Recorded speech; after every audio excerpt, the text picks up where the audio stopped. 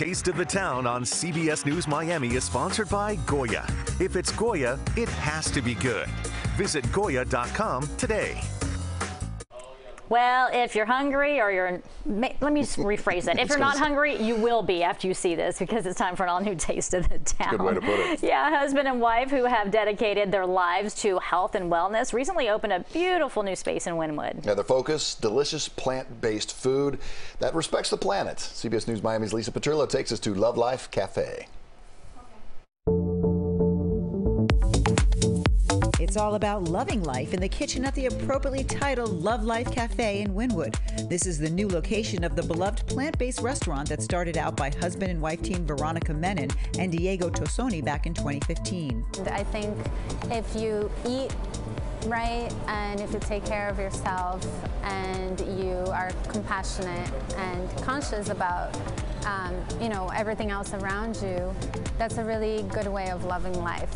Veronica says this way of eating literally saved her husband's life. He was overweight and pre-diabetic.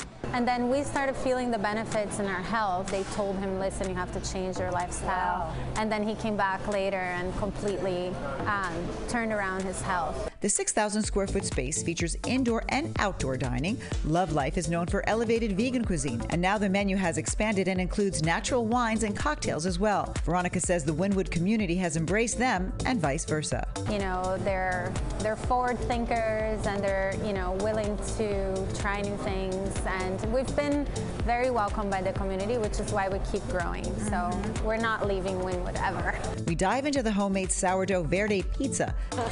This one is with garlic, pesto, and spinach. The cheese is made from cashews.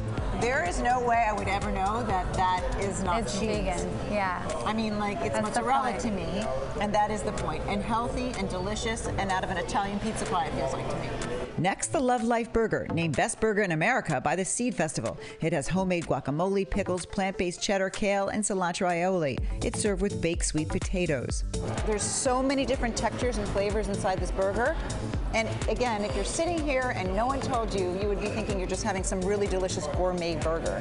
It is really special. The picadilla bowl tastes just like the original Latin dish, but it's meatless and gluten-free. This is hearty and healthy, and I can already tell, even though it's gigantic, it's not going to feel heavy.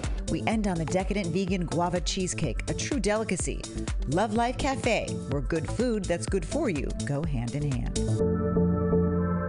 So many more plates to eat, Veronica, but tell everybody how many days you're open here at Love Life. We're open every day for breakfast, lunch, and dinner. All your meals right here. Yeah. And healthy too. Every day. With the fantastic Taste of the Town here in Wynwood, I'm Lisa Petrillo, CBS News, Miami.